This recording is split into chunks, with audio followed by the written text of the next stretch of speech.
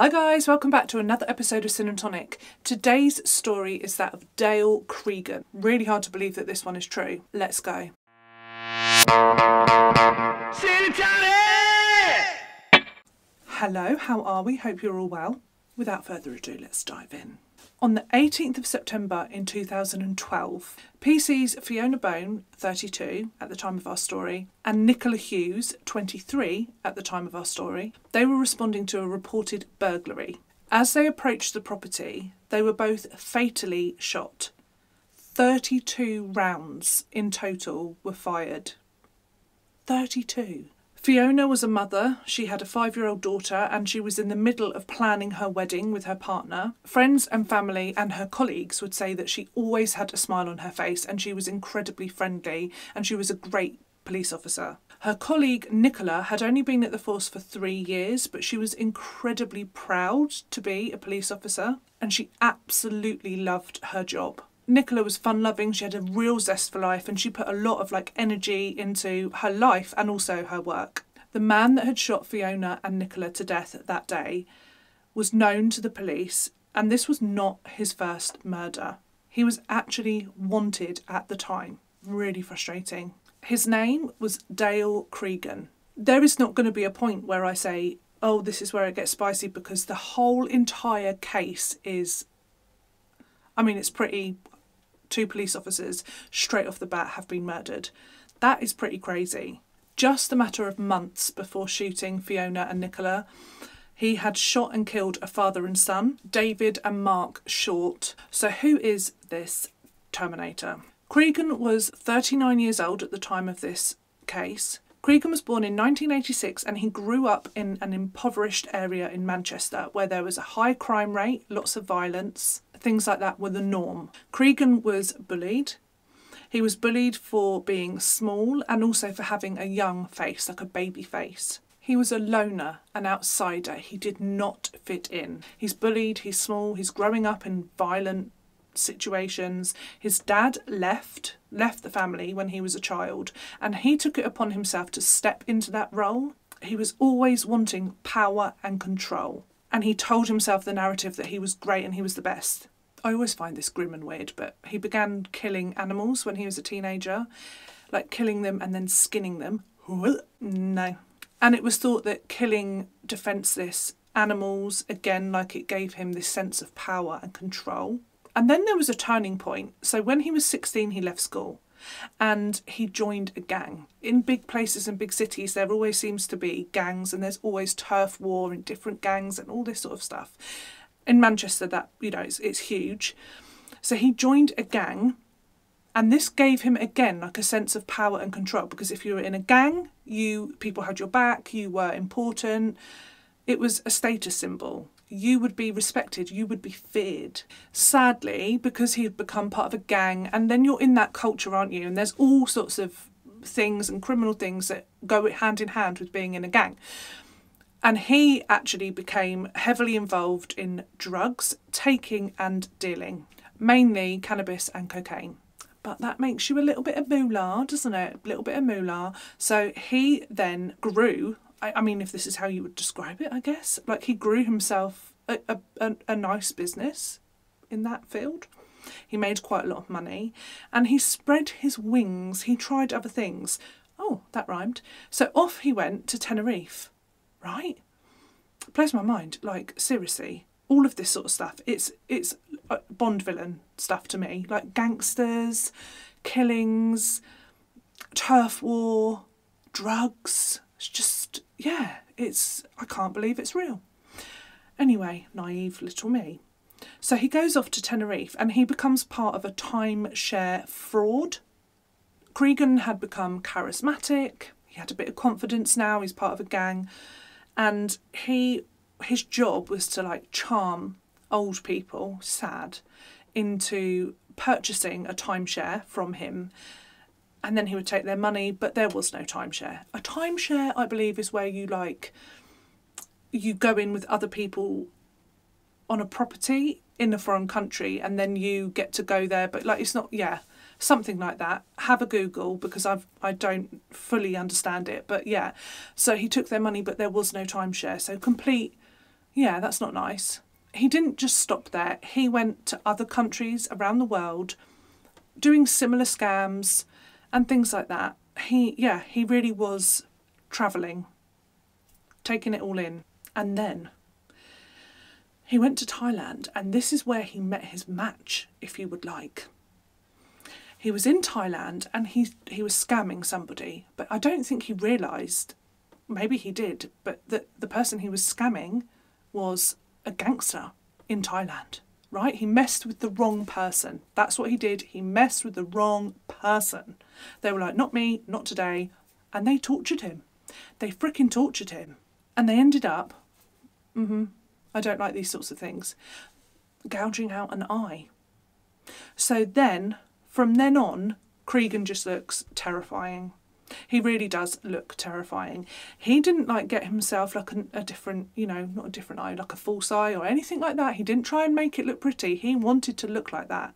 So even though that was probably horrific and terrifying and a massive trauma, because even if you're a gangster, that's not fun, having your eye gouged out. No, thank you.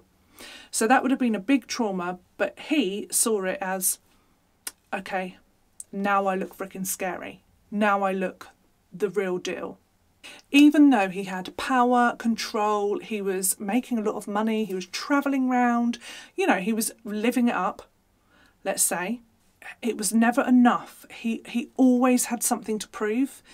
He was always proving himself. He wanted to be the worst. He wanted to be feared. He really, he couldn't get enough control and power, and it's got to play back to his childhood.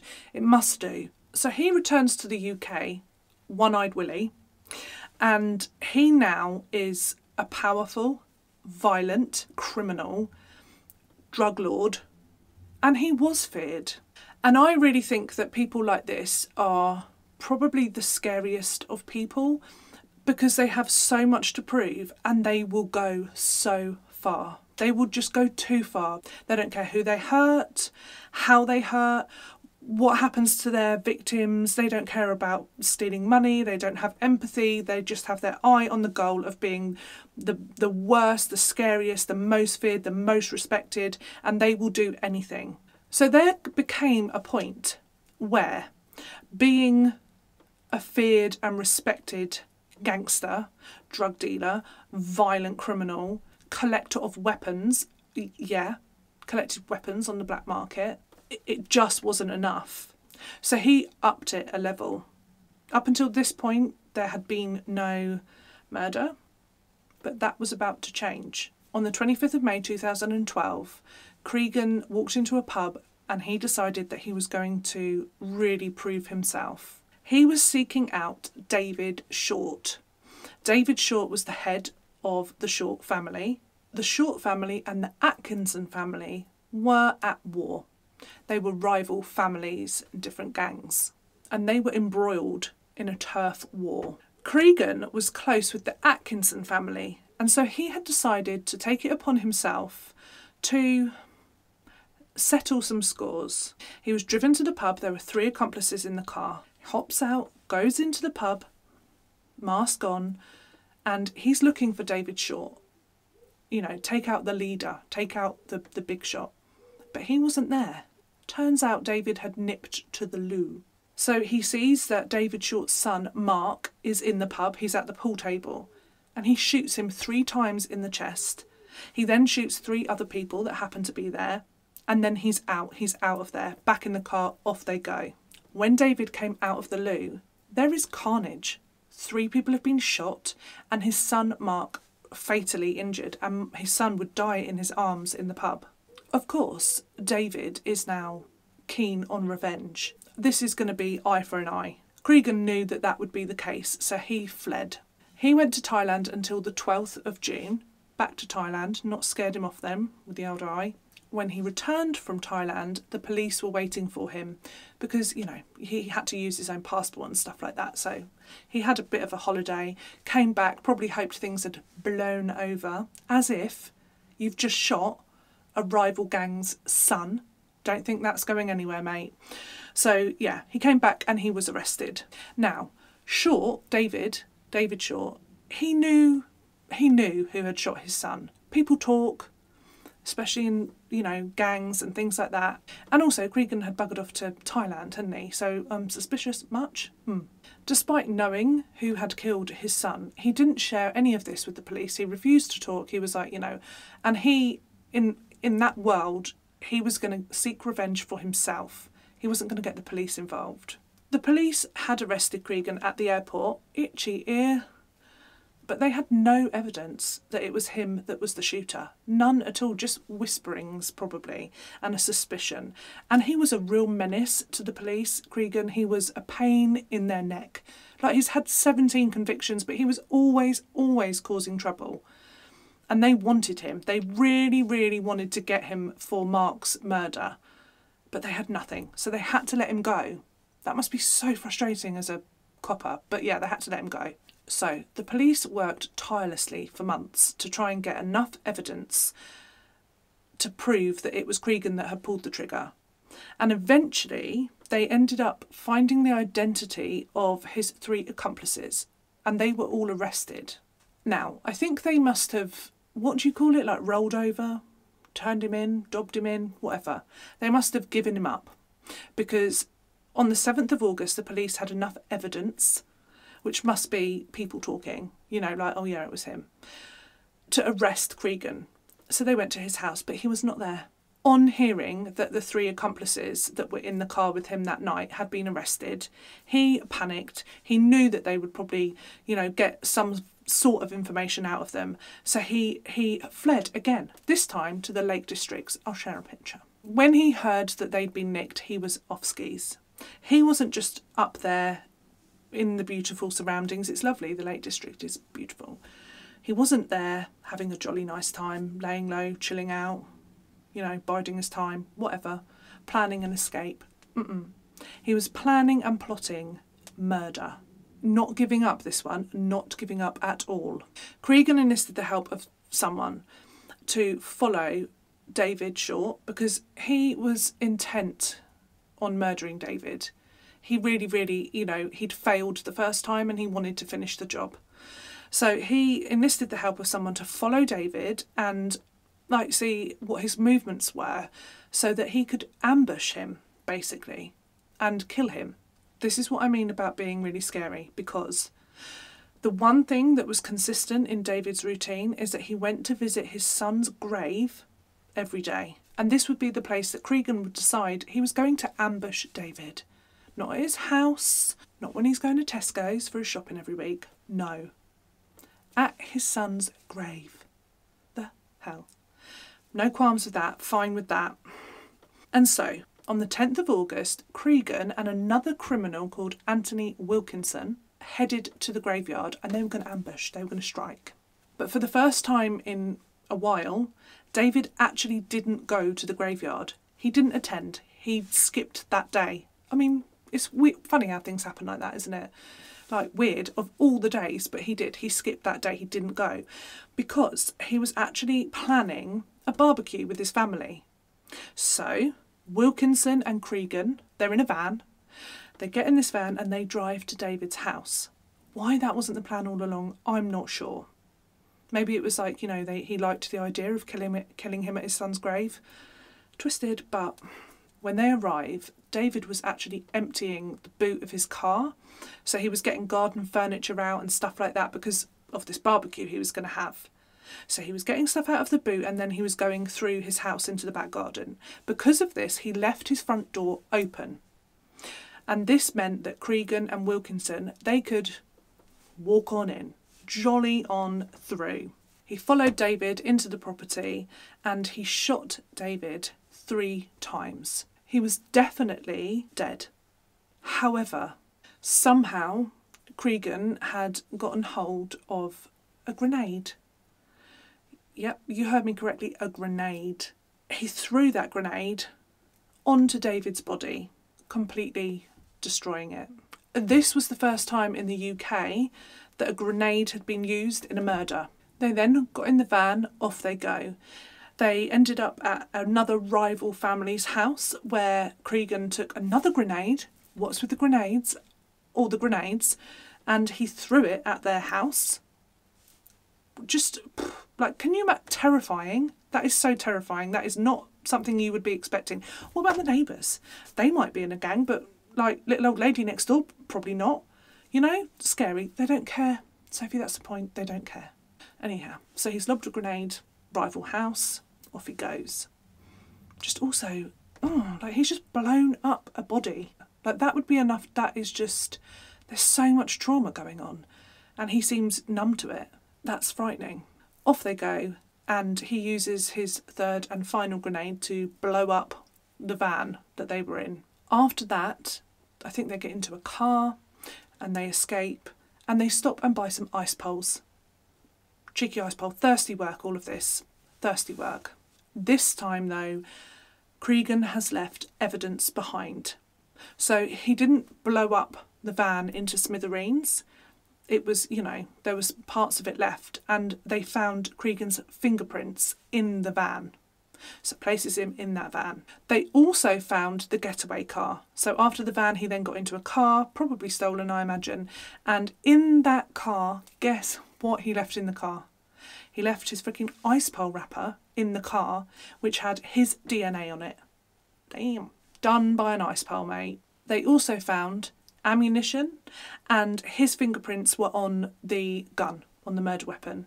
So finally some hard evidence. And this evidence doesn't tie him to Mark's murder, but it does tie him to David's.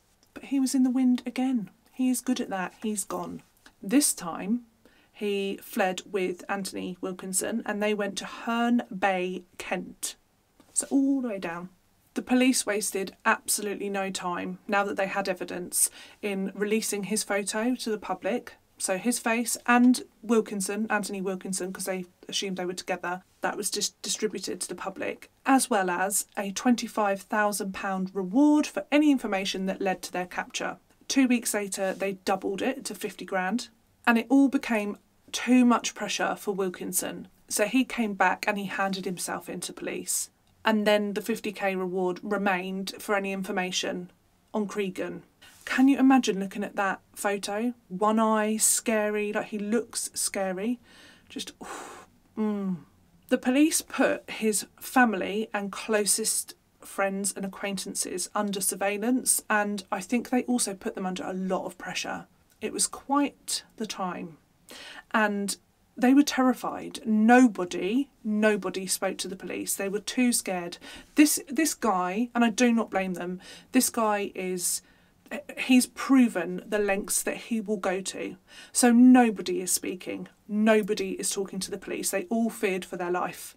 Little did everybody know that he was plotting yet again. On the 17th of September, he returned to Manchester. He forced himself into the home of a barber, as in, you know, that cuts your hair. I think he was known to this barber. He placed a grenade, another grenade. I think I said his final grenade, but no, he had another one. He had another one. And he placed it on the fireplace of this barber's house, and he terrorised the barber and his family that whole night. He made the barber cut his hair because he wanted to look really fresh for the next day. It's like he was getting spruced up for his main event, because he knew that he would be caught the next day. As far as he was concerned, this was his last night of freedom. It's also really sick that he wanted to look his best for it all. Like, okay, fine. So the barber's family were sent upstairs. That's where they were, terrified. And he spent that night watching TV, drinking heavily and smoking. Really wanted to enjoy his last night of freedom. On the 18th of September, the following morning, Cregan himself made a 999 phone call. He told police that somebody had thrown a slab or a brick through his window and then run off. So he wanted somebody to come to his address. PC, Bone and Hughes were dispatched to the property. As the officers walked up the garden path, he opened the front door and he just started firing. They did not stand a chance. And he had a really big magazine in his gun, so it held 32 rounds, and he kept shooting. Fiona was shot about 5 times before she tried to deploy her taser gun, because she did, like, it was such a blitz attack that, I mean, yeah, but she had been shot 5 times and she still tried. Nicola had been shot quite early on through her spine, so she was on the floor and she just could not move. She was paralysed. And then Cregan would shoot her 3 times in the head. He then took out another grenade and threw it at their bodies. Officers in the local area, obviously people were ringing the police. That is crazy what they're witnessing. It must be so terrifying. And the board, what is it, the 999, like the operators, they were just bombarded with phone calls, shooting, police officers, grenade. So all of the officers in the area flooded to the address to try and save their colleagues. Cregan had disappeared, he'd fled the scene, so armed units were deployed around the city to try and find him and also keep people safe, because he's just killed 2 police officers, like God knows what else he's going to do. However, Cregan drove himself to the nearest police station and handed himself in very calmly. He had carefully orchestrated his final crime, the murders of 2 police officers, and he wanted to be in control of every last second of it, even got his hair did. In his interview, he said that he had killed them in revenge for the police hounding his family while he was on the run. I do think that they put a lot of pressure on his family and friends. They really wanted information. I think they made their lives difficult. And that's what he said, you know, it was a revenge killing. He said his only regret was that 2 female police officers had turned up that day. He wanted it to be 2 men, but he had no control over that, and he had decided on what he was going to do, so he did it anyway. But he said he didn't want to be known as somebody that killed women and children, but in his mind they were police officers, so he went ahead. February 2013, Cregan pleaded not guilty. Not guilty. Why? Because he wanted it to go to trial. He wanted his moment in the sun. He'd already confessed to all 4 murders, but no. He wanted to have his 5 minutes of fame. I don't think they should let that happen. But anyway, what do I know? During the trial, he was arrogant, as you can imagine, and he showed absolutely no remorse. It seemed like he found it all a little bit amusing. When he got bored of the whole thing, he then changed his plea to guilty. On the 13th of June 2013, he was then sentenced to a whole life tariff. Interestingly, he spent 5 years in a psychiatric hospital, and then he was sent back to prison. In the prison, it's called Strangeways, in Manchester. Thousands of people lined the streets for Fiona and Nicola's funerals. They were a day apart. People said that the community really came together. It was very sad, very emotional, but also there was a lot of pride. I really think people couldn't believe that this had happened. I mean, I can't even, how many times I've been like, I can't believe it. Is it? I can't believe it's real. It is an unbelievable case. The use of grenades as well, like, just there's so many parts of it that you're like, what? And that is all I have for you on today's case. What do you guys make of this one? My apologies for missing last week. It was crazy, let me tell you. There were things that popped up that weren't expected. Lots of stuff with the kids. We also had to go to a funeral, and it was just a lot. So, yeah. You know when you just look at your schedule and think, oh, yeah. And I will be back up the shed. I completely forgot about the summer holidays and the fact that my children would just be around all of the time.